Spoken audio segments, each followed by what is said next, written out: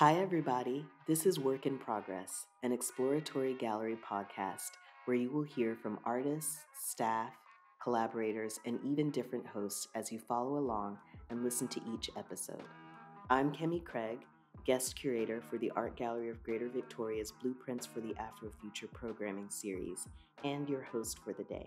This episode is being recorded and produced on the traditional lands of the Lekwungen-speaking peoples, also known as Songhees and Esquimalt nations.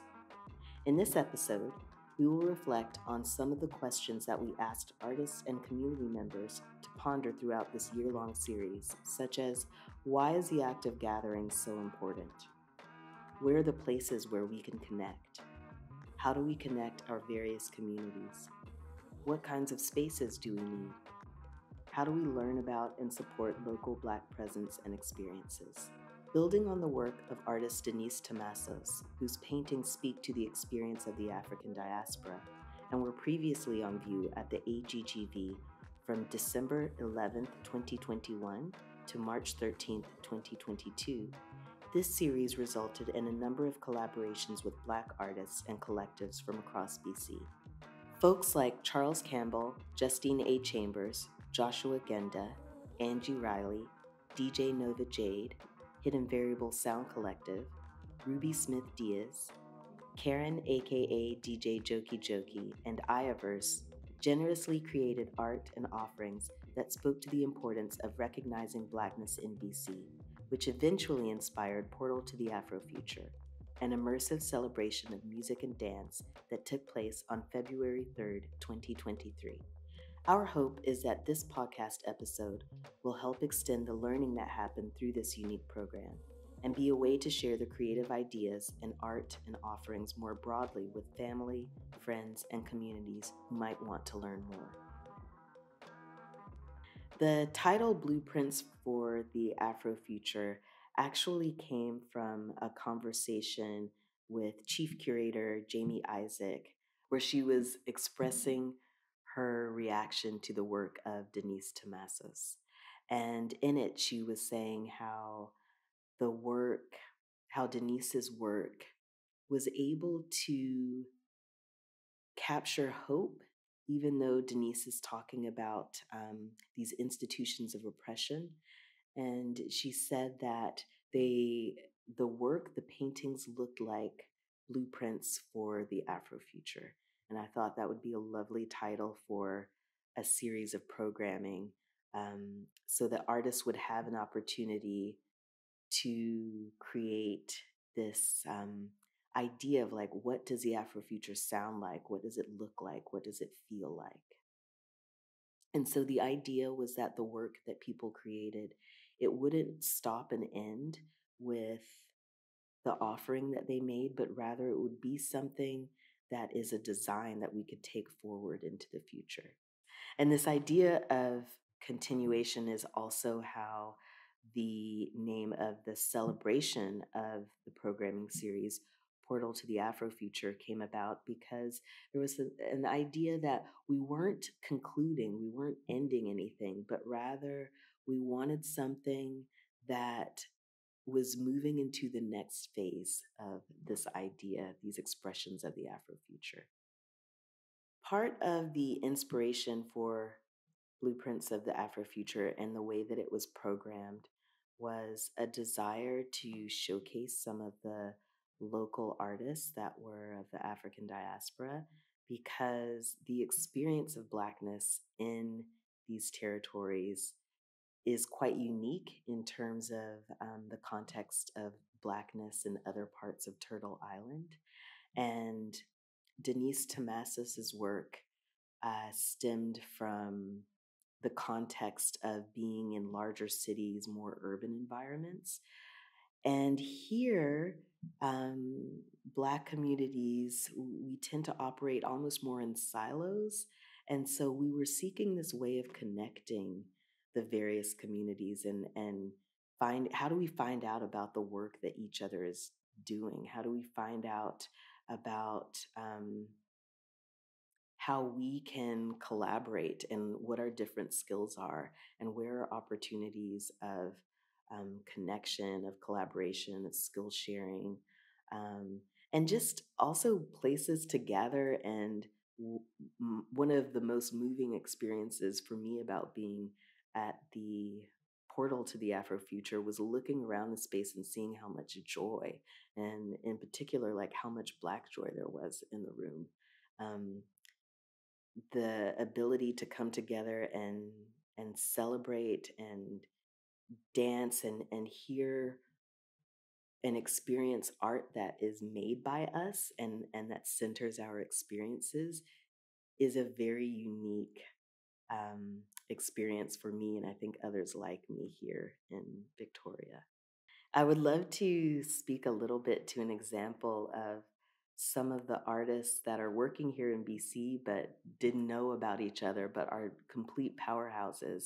And that was part of the inspiration to bring Justine A together with Charles Campbell so that they could interview each other as artists. Um, Both have a performance practice and a practice with working through the body, with working through time, memory, the body as an archive, this idea of moving through the context of past, present, and future simultaneously. And because Justine lives and works in Vancouver and Charles lives and works here in Victoria, but also they work in different mediums. Justine is a contemporary dancer in Vancouver, and Charles works across Canada at this point, but much of his work happens in the visual arts realm. And so often, um, between the different disciplines, artists may not know about each other. And so it was so lovely to bring the two of them together and to watch how that relationship will grow. And I hope that in the future they may work together or collaborate. Um, and similarly, the DJs that played the closing event, DJ Nova Jade, who actually opened the series as well, and opened the series with a virtual experience, and then was able to be here in person for the portal event where she was able to connect with, like, there were different generations of DJs that were playing that night, and that was really lovely to see. I would almost say that in terms of what artists shared with me after the experience and after sharing the art that they created, that in some ways is surprising is that for some of them, it was one of the first times that they were able to be showcased in a gallery context. Some of them are kind of like senior artists in the landscape of like the art world and working in galleries, like Justine and Charles and I'd say Josh Ngenda to a certain extent as well. Um, but some of the artists like Angie Riley, as well as Ruby Smith Díaz, even though they've been doing a lot of really profound work in community, have authored books that were published, as well as had kind of, how do I put it? Had kind of the uh, the experience of being able to facilitate in community. For some, like Ruby Smith Díaz, it was her first time presenting in a gallery, and so for me, that was a real gift because I've seen some of the artists' work develop over years, and it's nice that as a guest curator that's being invited in, that's like from the communities that you want to center, then being able to say, hey, there are actually all these hidden gems in the communities. How do we give their work a wider audience? And like, how do we show like um, more folks in communities that actually there are artists that like look like you and me that are doing incredible work in community, and here's an opportunity to come and see them. Nicole Stambridge, who is the former curator of engagement, basically invited me in and said, what would you like to do? We'd like you to do something that's in response and in relationship to Denyse's work. And what are your ideas and what are your thoughts about like what you would like to do in terms of programming a series? And I think for myself as an artist, and also like I was just sharing with Jamie Isaac, that my first kind of experience in the art world was a program called Curatorial Incubator that was offered through the Western Front. And it was for emerging curators to have an opportunity to be matched with a mentor. And there's something for me about having that experience of being an emerging artist or curator that's partnered with someone that has the skill set that you need to develop and the experiences that you want to learn from. And I think it's not so much that I saw myself necessarily as a mentor, but I saw myself as someone who had the opportunity to share space. And knowing that there's so much talent here, it was an easy kind of like, of course, these are the people that I would like to share space with. The way that I got my start, I often dreamed of being an artist. Initially, I wanted to be a filmmaker because I saw this film from Robert Townsend called Hollywood Shuffle, where it features these actors that are living in Hollywood, and they were also Black. And they were talking about how they wanted to go and audition for roles where they got to play the superhero or, the kind of like person that solves a mystery, but the roles that they were getting cast in were these like really problematic, stereotypical roles. And it was the first time that I saw a film that really reflected my experience. Like I often felt like I was trying to brush up against this narrative of me that was in place before I even arrived. And so initially, I wanted to be a filmmaker, but I was living in South Carolina and went to an art gallery in Charleston where Lorna Simpson's work was being featured. And before that, I didn't really understand or really connect with contemporary art. I liked some more, well, I won't go with what I didn't quite understand abstraction, and I didn't understand a lot of contemporary work. It didn't really land with me until I saw Lorna Simpson's work. And that's where I was like, I completely felt seen, and that the way that she positioned things like hair pieces and angles that she used in photography, I just found really inspiring, really intriguing, and something clicked. And I was like, that's what I want to do. I want to become an artist. So eventually I did go to art school, but I started by just kind of volunteering at a local film co-op. And from there, got a little experience making Super 8 films and taking workshops in community. And I used that for my portfolio to go to art school. And when I went to school, it seemed like the first thing that they did was everyone that had a more traditional medium or a more conventional medium, whether it be painting or film, their whole thing was like, well, what can you do with that? How can you break out of that box? And so it was also one of the first times that I had the experience of creating outside these kind of like normative ways of working. And so I got to learn about things like expanded cinema and multimedia installation, and how I could combine both my love of dance and moving with visual art. And so currently I combine things like analog film with some newer media technologies like projection mapping, as well as augmented reality technology. And I use that in relationship to movement and projections, and create both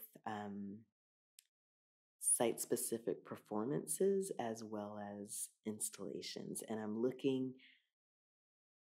forward to, like, in my practice, developing even more immersive and more engaged installations and performances and experiences.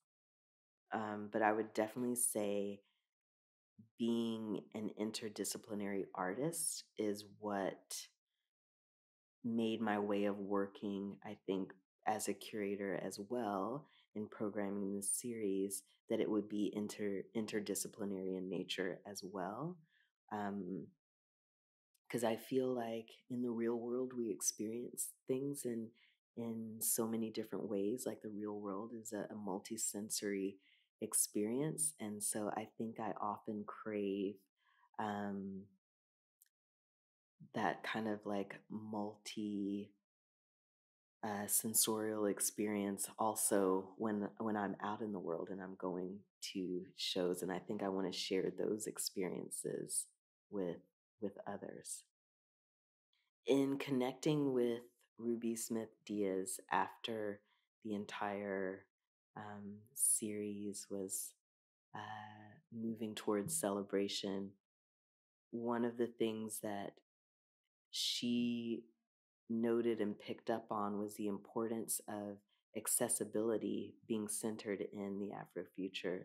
That without accessibility and this centering of care and community, there is no Afrofuture. And so, in terms of the development of the program and where we would like to see things develop in the future and how we like things to develop, it was very important to have both virtual offerings as well as in-person offerings, so that people could feel safe and have experiences that were empowering and inspiring in the safety and the comfort of their homes.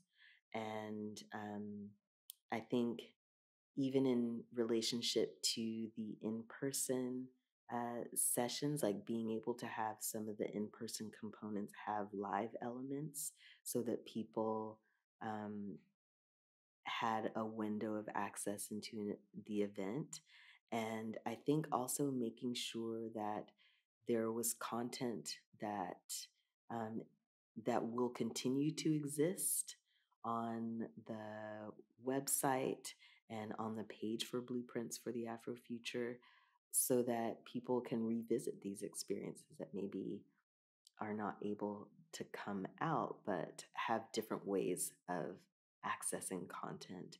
And I think another layer that I would love, that I'm in the process of learning myself as an artist, is, for example, audio description. So when you're creating visual work, when you're creating a movement-based performance, like, how do you add that other layer of access by being able to, poetically describe what's happening in this performance, like how a dancer is moving, what the visuals, how they appear, and so that there are different ways of sensing and experience all of the offerings and artwork being created. A question that I had for myself and with this programming was, how can we as the greater community, how can we support and elevate, like, Black presence and Black experiences in our local communities? And one of the things that I appreciated was, first of all, the invitation, because that alone created it removed a barrier of like trying to access public spaces, public institutions. Um, and so I think the idea of thinking broadly about how institutions and how artist galleries and other public entities embedded in communities can be a part of honoring Black presence and Black experiences in the greater community. Um, I think it's important to remember this idea of by us, for us, that it needs to be someone that is actually embedded in community that understands what needs are. And you know, Black experiences aren't a monolith either. And so, you know, I know one tiny kind of corner of experiences, but I do find that in being able to at least connect with other people, um, it is important to have someone where potentially there is like a shared present day experience, or even if it's one from like stemming from your past or like your deeper cultural experiences, that is kind of like doing the work and having that has the lens of the nuances of what's happening locally, because it's always good to start right where you are before you're branching out into larger pictures, because starting right where you are is a part of that informing of a larger picture, and working the other way around, like the big picture is also informing kind of what's happening in these like in smaller contexts. And so I would say, in a way, when I mention the experience that I had, where as someone that had the interest and had the dream, but didn't necessarily have an into spaces that have the gallery and have the space and have the funding, um, to create more programs for people to experience as an emerging artist or an emerging curator, to create more experiences like that, to develop that within community, where people that already have the knowledge of organizing events, but often galleries and other institutions are just speaking a different language. And so maybe if galleries and other institutions thought a little bit more about how they can learn um, more fluidity in their language, and like the ability to understand that the way that they speak is not, it's not the only way of speaking, it's not the only way of moving in community, and that they have just as much to learn from community members as a community member can share in that, like um, that loop of knowledge that can be shared by bringing someone in and saying, like, you know, here are ways that your artwork can develop and go further, like have a broader reach. And that the work that is being created by artists, that the gallery is kind of learning other ways of working and being in community, like centering care, like centering process rather than just a product. And yeah, part of the reason that this programming series, that I was really inspired to engage with this idea of the Afrofuture. And you know, and there's more than one future, you know, it's futurism, they're futures, um futurities, like it's definitely plural in its experience. But I think what for me, I find so empowering is that notions of futurism and specifically Afrofuturism that imagine um, Blackness as being embedded and a part of the future. What I find really exciting is that there is a way of you get to think outside of what already is and create something new. So I'm really drawn to things like speculative narrative, science fiction, fantasy, things like that, because they allow you to take your experience and really create this whole other world. And I had this history professor, Dr. Georgia Satara, and she said, she works a lot around anti-racism, anti-Semitism. And I remember in class her telling us, she's like, I know that we're here and we're doing this work and activism and trying to end these things that are problematic. But if you don't have the ability to imagine a new world and what that might look like, then what are you moving towards? It's one thing to take something apart, but you need to be able to create what you're moving towards.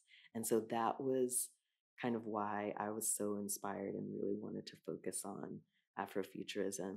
And also with one of the things that I find unique with Afrofuturism and indigenous futurities is that there is this honoring and respect and understanding of the knowledge of our ancestors, and that is brought into the future. And also this understanding of time not happening in a linear sense, but time almost like being collapsed or folded in on itself, and you're experiencing past, present, future simultaneously. And so I'm really drawn to artists that also kind of like promote and amplify that idea. Thank you so much for joining me, and a huge thank you to Charles Campbell, Justine A. Chambers, Joshua Ngenda, Angie Riley, DJ Nova Jade, Hidden Variable Sound Collective, Ruby Smith Díaz, DJ Njoki Njoki, and Ayaverse for contributing to the programming. Work in Progress is programmed through the Art Gallery of Greater Victoria in Victoria, BC, Lekwungen Lands, and is generously supported by a Canada Council for the Arts Digital Now grant. For those who want to learn more about blueprints for the Afrofuture, visit aggv.ca.